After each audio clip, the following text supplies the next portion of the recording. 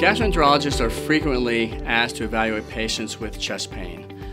It's imperative that first and foremost, cardiac etiologies are ruled out. When the pain is severe, that's typically done through the emergency room, but certainly if it's not a severe problem, it's best evaluated through either a cardiologist or their primary care physicians. Once cardiac etiologies have been ruled out, then other potential cause of pain can be sought.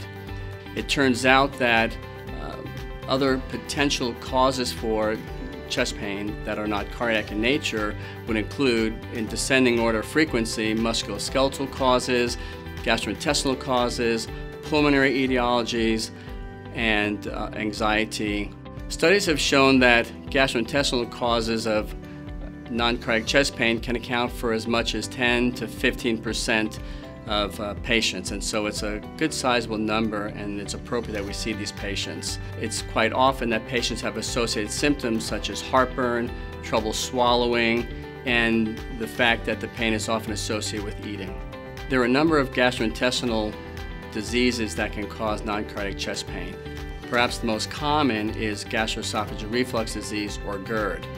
However, there are other causes of esophagitis, medication-induced esophagitis, or infectious esophagitis, which can present like this.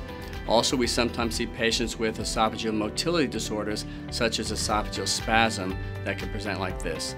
And then every now and then you'll see an occasional patient who has a rare presentation of gallbladder disease that presents with chest pain. An empiric trial of acid blockers such as proton pump inhibitors is often a way to come to the diagnosis, especially if patients respond well. There may also be a role for additional testing right up front, which would include an upper endoscopy, where a scope is passed into the esophagus and stomach to further evaluate those complaints.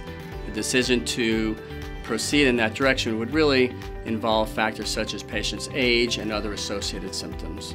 Once acid reflux is excluded as a cause for chest pain, the other diagnoses we've mentioned above can be identified through other testing, such as esophageal motility testing and imaging of the gallbladder.